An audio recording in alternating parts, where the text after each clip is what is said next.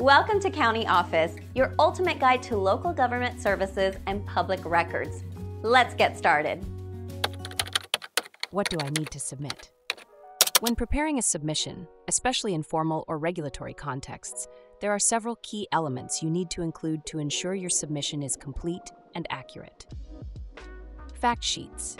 If you are creating a fact sheet, it should be concise and easy to understand. Here are some guidelines. Include a clear title with the words Null Fact Sheet Null.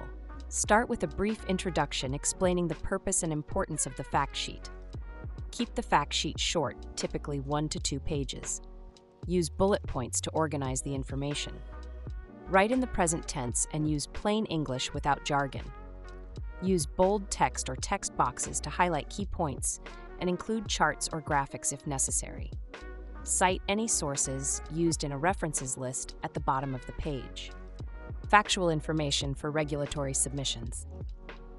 In the context of regulatory submissions, such as those for anti-dumping and countervailing duty proceedings, the requirements are more stringent. Any submission containing factual information must include a certification of accuracy and completeness from the person responsible for the presentation of the information. The certification must specify under which subsection of 19 CFR 351.102b21 the information is being submitted. If the information is submitted to rebut, clarify, or correct existing factual information, provide a written explanation identifying the specific information it addresses. Include a summary of the allegation and supporting data, not exceeding 5 pages.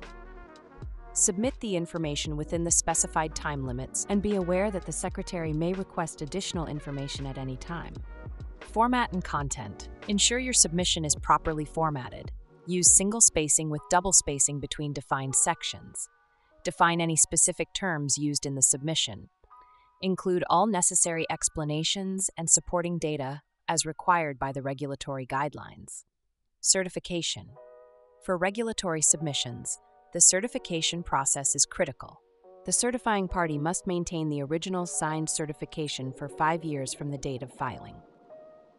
Copies of the certifications must be included in the submission filed with the department.